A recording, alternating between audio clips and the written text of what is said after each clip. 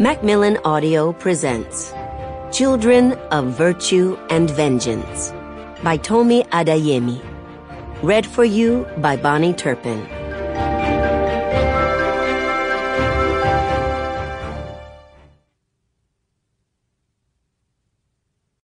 Chapter 1.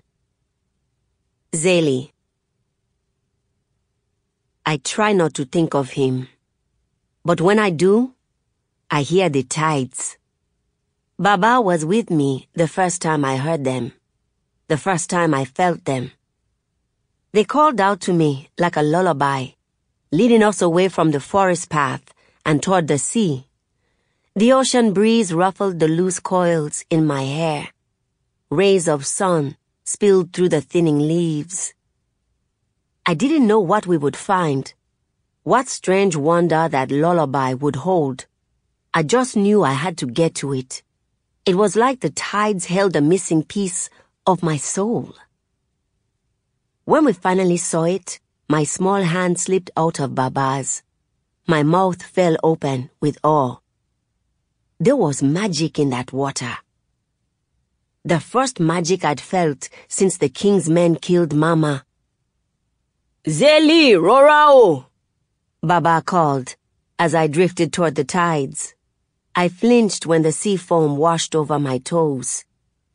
The lakes in Ibadan were always cold, but that water was warm like the smell of Mama's rice, as warm as the glow of her smile. Baba followed me in and lifted his head to the sky. It was like he could taste the sun. In that moment, he grabbed my hand, laced his bandaged fingers between mine, and stared into my eyes. It was then that I knew, even if Mama was gone, we still had each other. We could survive. But no. I opened my eyes to the cold, gray sky, to the howling ocean, crashing against Jimeta's rocky bluffs. I can't stay in the past. I can't keep my father alive. The ritual that costs Baba his life haunts me as I prepare to lay him to rest. My heart hangs with all the pain he endured, every sacrifice he made so that I could bring magic back. It's okay. My older brother Zane stands by my side and offers me his hand. A shadow of a beard wraps around his dark brown skin. The new hair almost masks how tight his clenched jaw truly is.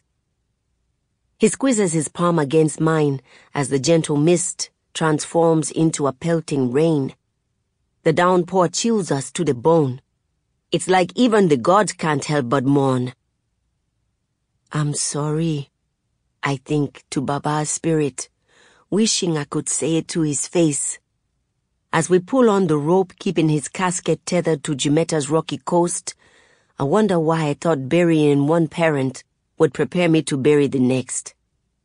My hands still shake with all the things left unsaid. My throat burns from the screams I force into silent tears.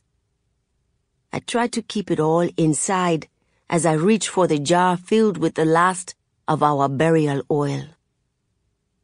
Be careful, Zane warns, as the tremor in my hand makes drops of oil spill over the jar's rim. After 3 weeks of bartering to get enough to soak Baba's casket, the rippling liquid feels more precious than gold. Its sharp smell burns my nostrils as I pour the last of it onto our burial torch. Tears stream down Zane's face when he strikes the flint. With no time to waste, I prepare the words of the Ibukun, a special blessing a reaper must pass to the dead. From the gods comes the gift of life. I whisper the Yoruba. To the gods, that gift must be returned. The incantation sounds strange on my lips. Until a few weeks ago, no reaper had the magic to perform an Ibukun for 11 years.